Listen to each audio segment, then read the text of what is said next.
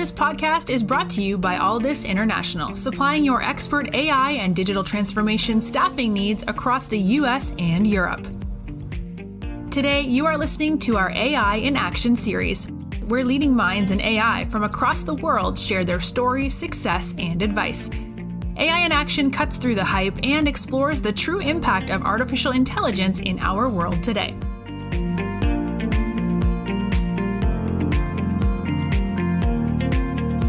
You're listening to AI in Action. I'm your host, JP Valentine. Our guest today is Francis Shanahan. Francis is the Vice President of Application Software at Peloton. Francis, welcome to the show. Thanks, JP. So good to be here. We've been looking forward to this one for a while. So let's jump straight into it because we've got a lot to cover.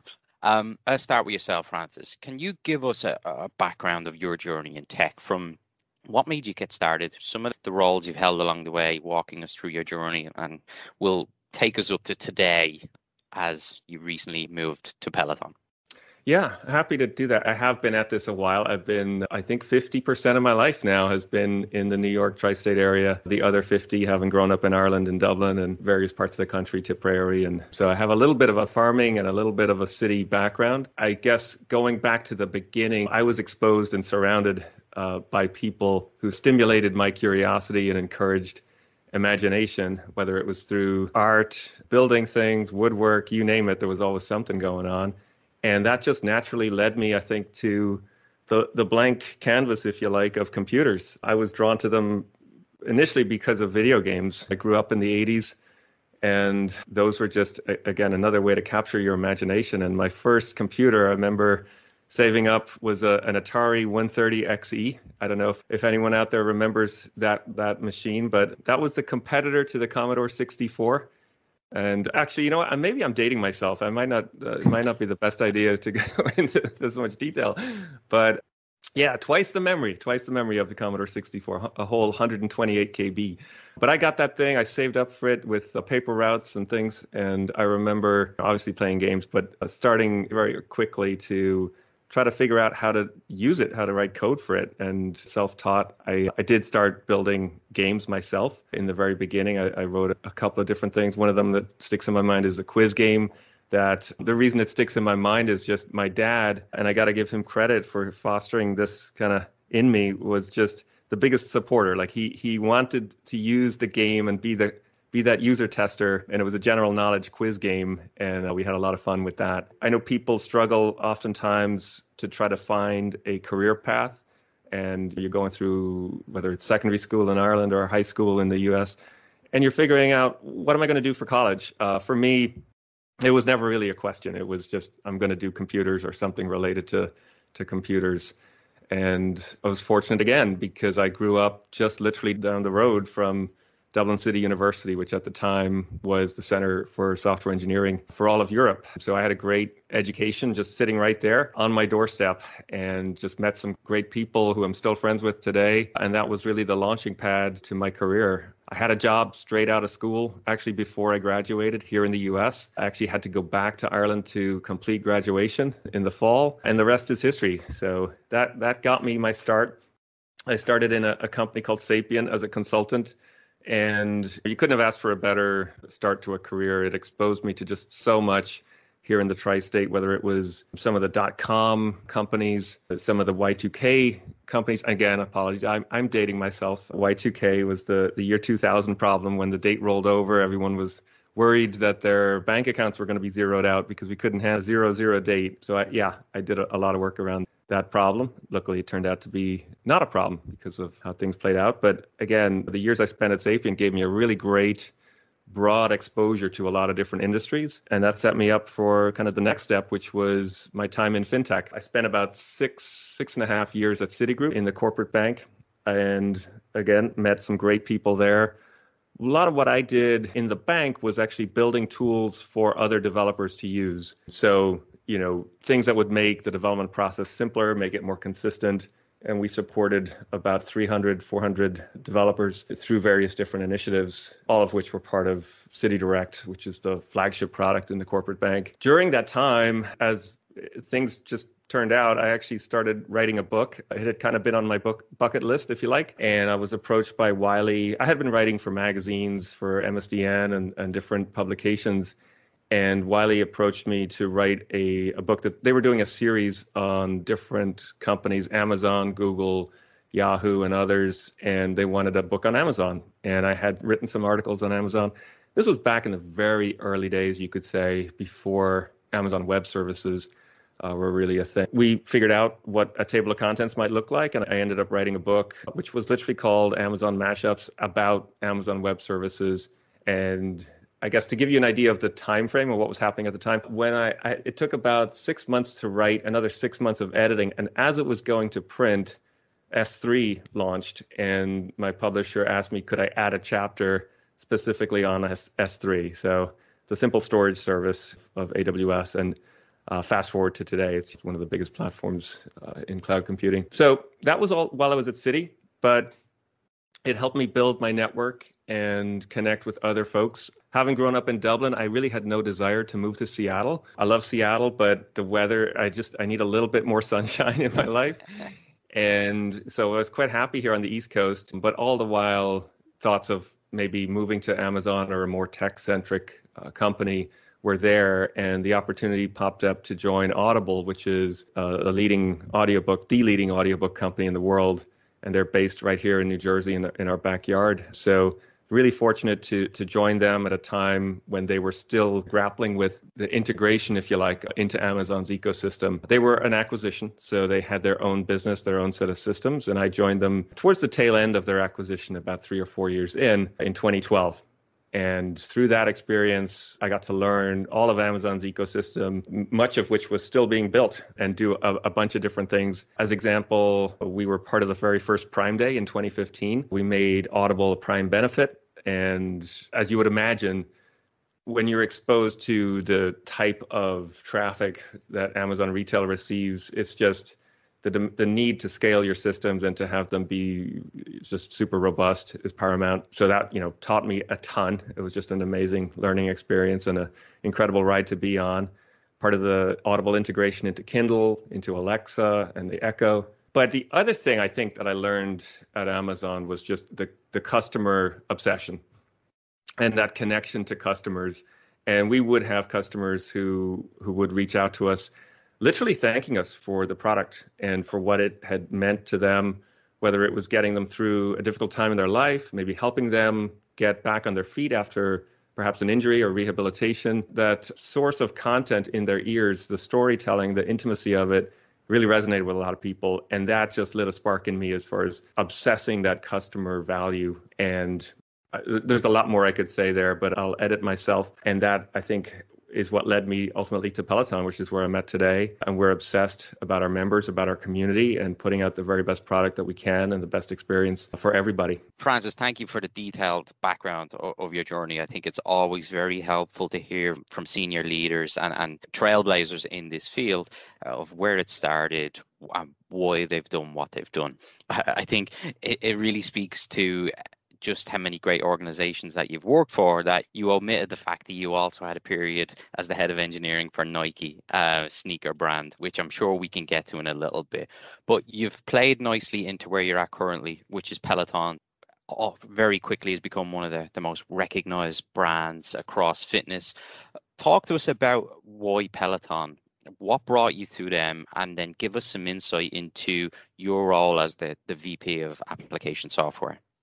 Yeah, absolutely. And that was an accidental omission on my part. I did spend a wonderful year and a half at Nike, part of the Swoosh family, just a great experience working on the sneakers product there within Nike Digital. And yeah, just great experience, met a ton of really awesome people and got to see a little bit of how Nike, one of the most amazing and emblematic brands in the world, operates. Was a real privilege. But going back to your question, JP, I guess in my intro there, I was focusing on the professional development. I think it's worth mentioning, because it's relevant to your question about Peloton. During that time, I think in my Citigroup days is when I really started to get into fitness. And it wasn't an intentional thing, I would say. It was more, I think, just an evolution. And what I had found was the realization that I need to focus on things like mental health and I need to focus on stress management, and I need to broaden my worldview as far as what I focus on. And sitting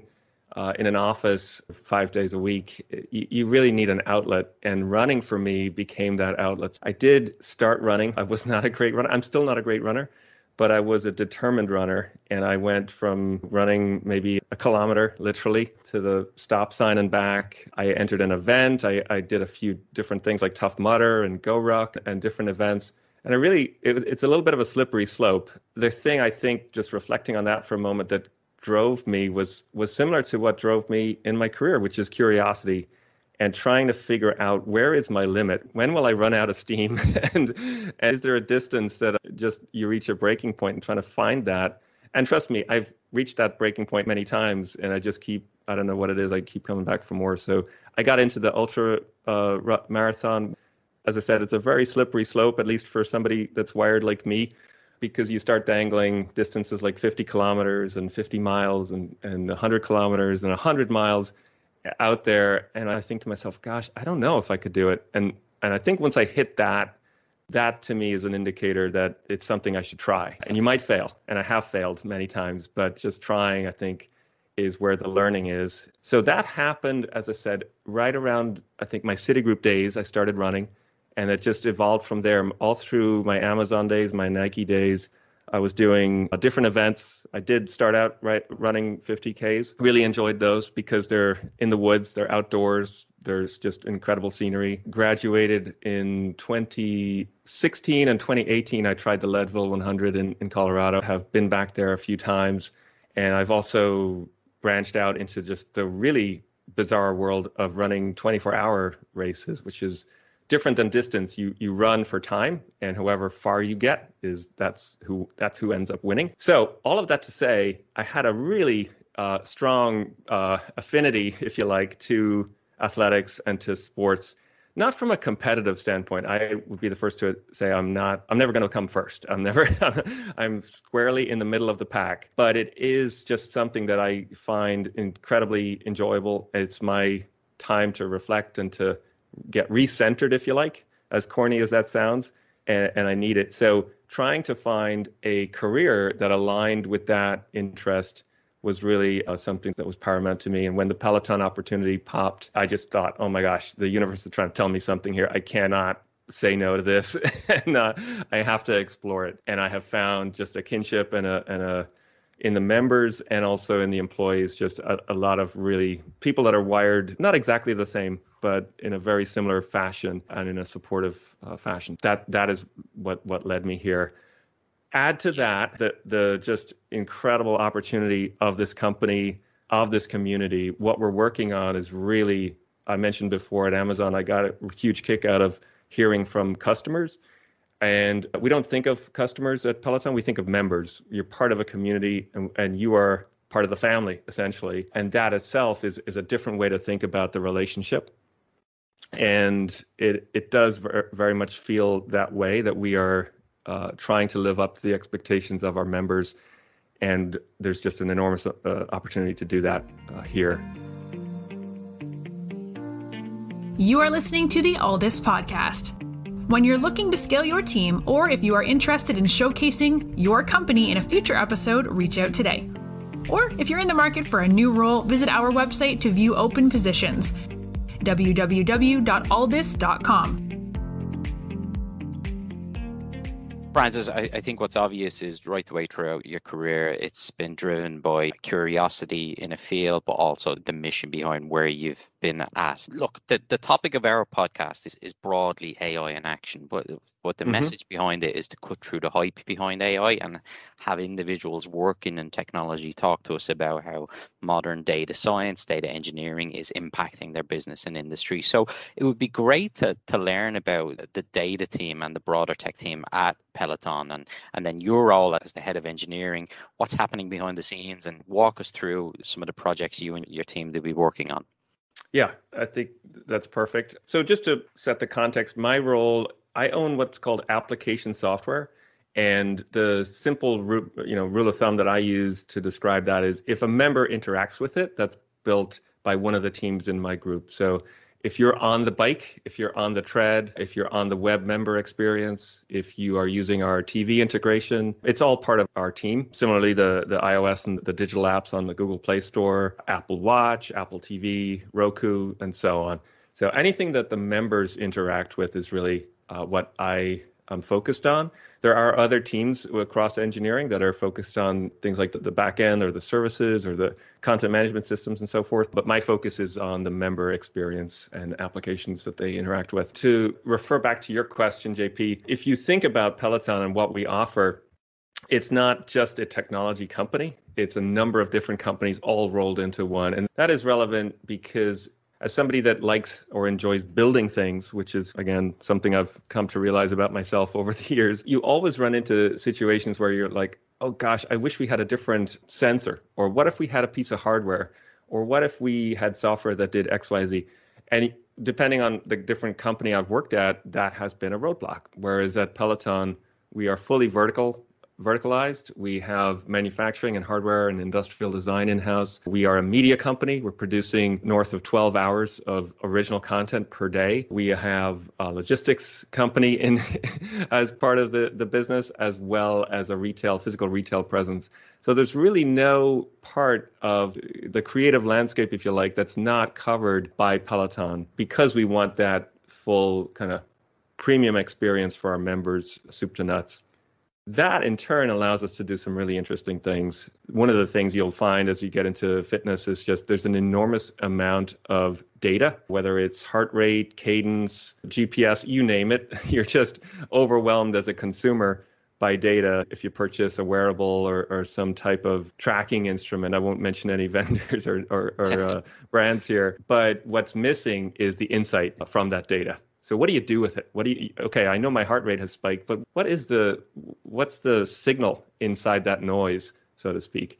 And that's really one of the things that's really compelling about what we can do here and what we can offer. Things ranging from performance tracking metrics. We launched our Strive score this year, which is a non-competitive metric aimed at, again, measuring or assessing how hard you're working so that you can do that a little bit better each and every workout, and really providing insight into the data.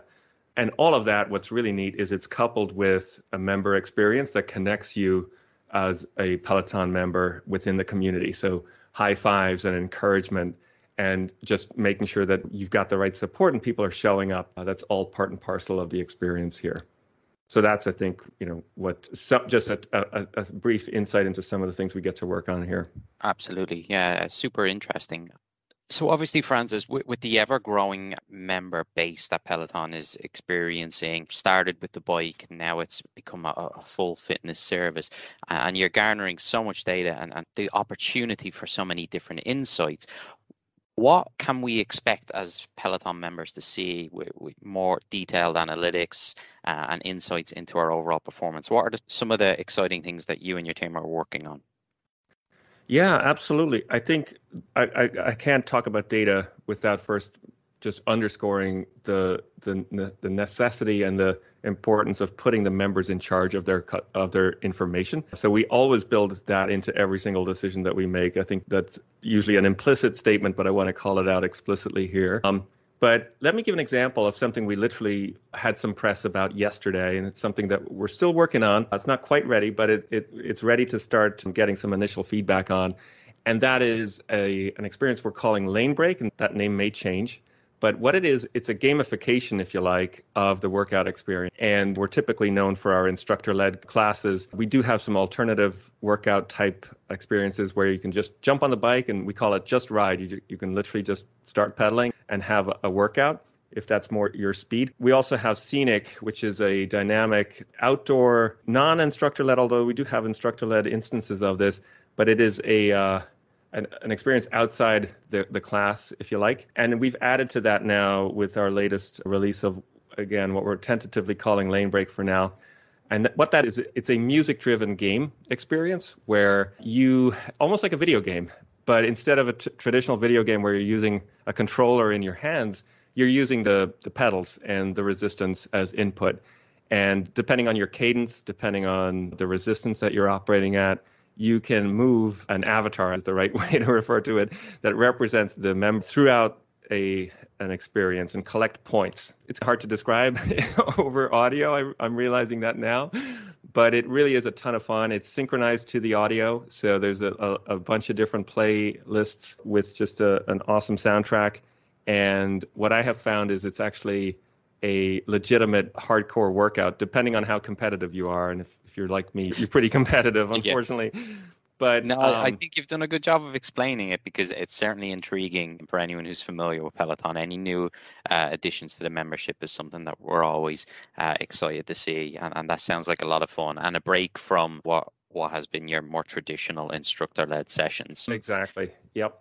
So, Francis, I want to get your take now on, look, you've been with Peloton, you made the move throughout the pandemic. You're already seeing in the 6 months that you're there some of the exciting projects that are coming down the pipeline. When you look ahead, what are you most excited about for the impact that you guys can have for the product, for the members, but also the broader industry as a whole?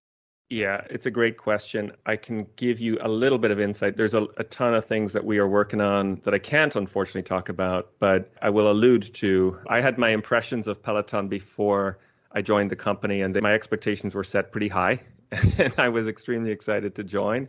And every time you join a company, you start to see, okay, now that I'm part of the family, let's understand how it's really operating.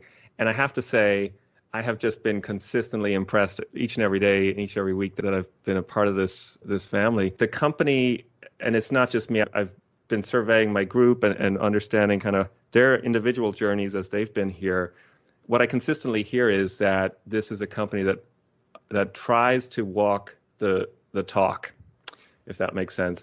We know where we need to be and what we need to strive for, and we are committed to making that happen from both a community standpoint as well as just a place to work, and that's reflected in some of the acknowledgement that we've received through industry awards and stuff. In terms of what we're working on, again, without getting specific, I would say it's expanding what we can offer to our members in very meaningful ways. It is going beyond what people's impression of Peloton is, which I think we have a strong association to the bike and to the tread, but it's going into new modalities and offering more comprehensive options to different customers and members. And it's offering all of that in an inclusive, supportive manner. So we want to make fitness available to everybody and connect the world through fitness. And that's really the driving factor behind everything we're doing. We've already, as you would know as a member, we've gone into strength and yoga and outdoor running and so on, and even meditation.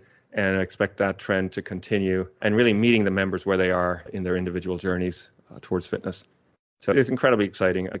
Trying to choose my words carefully here, JP. Oh, listen, keep this an element of suspense there, because we're all eagerly waiting to see what's next from Peloton. A final question for me, Francis. You've had an incredible track record at working at some of the biggest brands in the world across various industries. And part of that has been building and leading successful engineering teams. As you're now leading the function at Peloton, and it's obviously incredibly difficult right now to hire talent at the highest level, what is it that you say to candidates when you're speaking to them that would get them excited about Peloton over some of the other amazing opportunities currently? Yeah, it's an incredible time, I think, to be in engineering and to be in technology. There are just so many opportunities.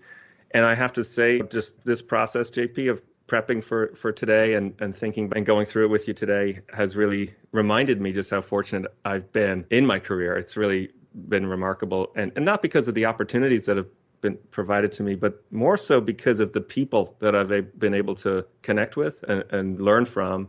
And that, I think, if there was a secret sauce, without knowing it, I think that's what I've gravitated towards, is trying to find the teams that are going to teach me something, support me when I make mistakes, and allow me to try things so that I can learn. And I think that is the type of environment we're trying to create here at Peloton. I told my team last that our organization, it's an upside down organization. I'm not here to manage you. I'm not here to lead you from the top. I'm here to support you. And I want each and every member of the group to think of me in that way. The Tour de France was on over the last couple of weeks, and I alluded to they're crossing the finish line on the bike. I'm back in the team car trying to figure out where we're going to eat and where we're going to sleep that night.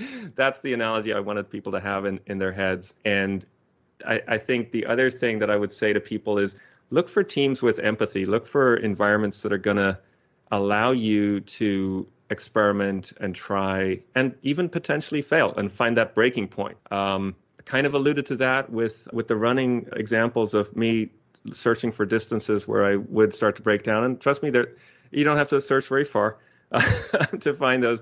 But I often think we're in environments of tremendous empowerment where we can influence members and the actual customer experience, the member experience. I myself am a member. I jump on the bike at the end of the day and I do a ride. So I get to see my team's output. And honestly, we're all human and there will be mistakes and there might be things that we're not super proud of, but we learn from those. And an environment where you can try those things without fear and learn and build ultimately an even better experience is one that I have been fortunate to benefit from. It's something I'm trying to maintain, I should say, here at Peloton because it's already here. But I would advise people to look for that and look for interesting opportunities that are going to foster your curiosity. I think that's probably the last thing that if I had to pull it out of the history, that's one of the things that I've also been blessed with throughout my career. I think that's a great way to end the interview. Francis, thank you so much for coming on today and talking to us. I appreciate the level of detail you've given about your journey, the motivations behind it all, the intrinsic drive and the curiosity which has led you to where you are. Peloton sounds like a fascinating place for anyone who's interested in engineering, complex problem solving, but that's intertwined with a mission that has a positive impact. And I think you've done a great job of giving us all some insight into what's in store and keeping us excited about things to come. So I really appreciate it, Francis. You're welcome. My pleasure, JP. Great always to talk to you. And thanks for the opportunity.